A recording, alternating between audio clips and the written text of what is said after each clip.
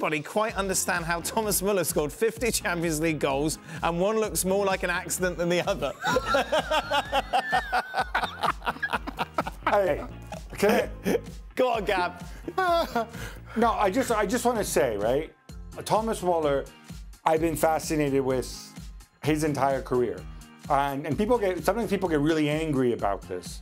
Oh. For most players, technical ability is a big part if you're going to play at the highest level. Thomas Muller has the misfortune of having played most of his career as a number 10 while looking ungainly and clumsy. This is how he looks. He's not, obviously, a monster of technical ability, but he's not bad technically or he wouldn't have achieved all this. He just looks ungainly.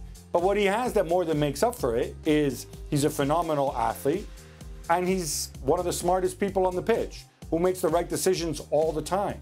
And just because his passing and his finishing may not be as pretty or as clean as Robert Lewandowski's, it doesn't mean that the balls don't go in, the shots don't go in, the passes don't turn into assists.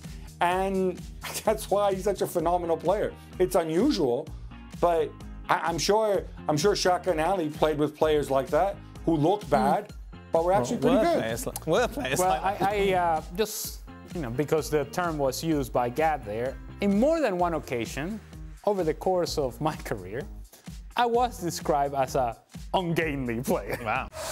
Thanks so much for watching ESPN on YouTube. And for more sports highlights and analysis, be sure to download the ESPN app. And for premium content and live streaming, subscribe to ESPN+.